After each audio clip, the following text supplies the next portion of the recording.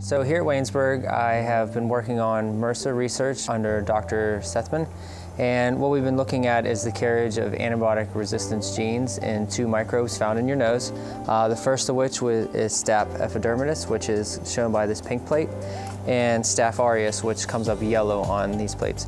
Both of these plates are mannitol salt agar plates and allow us to differentiate between the two bacteria. And we would remove and take all the DNA out, in which we'd run through PCR. So what we'd end up having is an end product that is these little vials of DNA samples.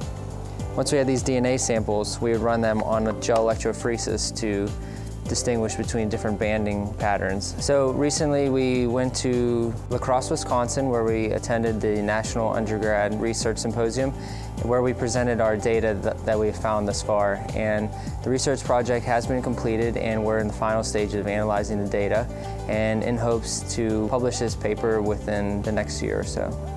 My name is Jeff Johns. I'm a senior pre-med biology major with a minor in chemistry here at Waynesburg University.